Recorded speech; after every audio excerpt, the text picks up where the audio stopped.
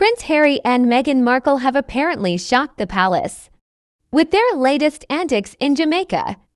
The Duke and Duchess of Sussex flew to the Caribbean country to attend the premiere of Bob Marley One Love in Kingston this week. The picture of Harry and Meghan with the Prime Minister of Jamaica, according to a source quoted by The Times.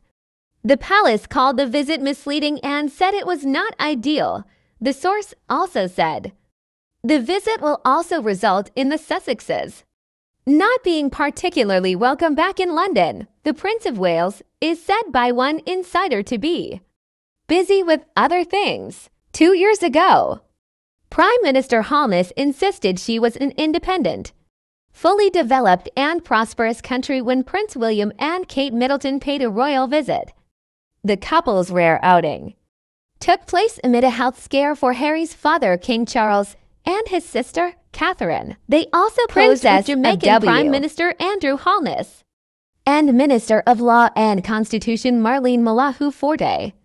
Kate Middleton is recovering in hospital after stomach surgery. Meanwhile, Carlos was treated for an enlarged prostate on Friday. The ruler is said to be doing well after the Oprah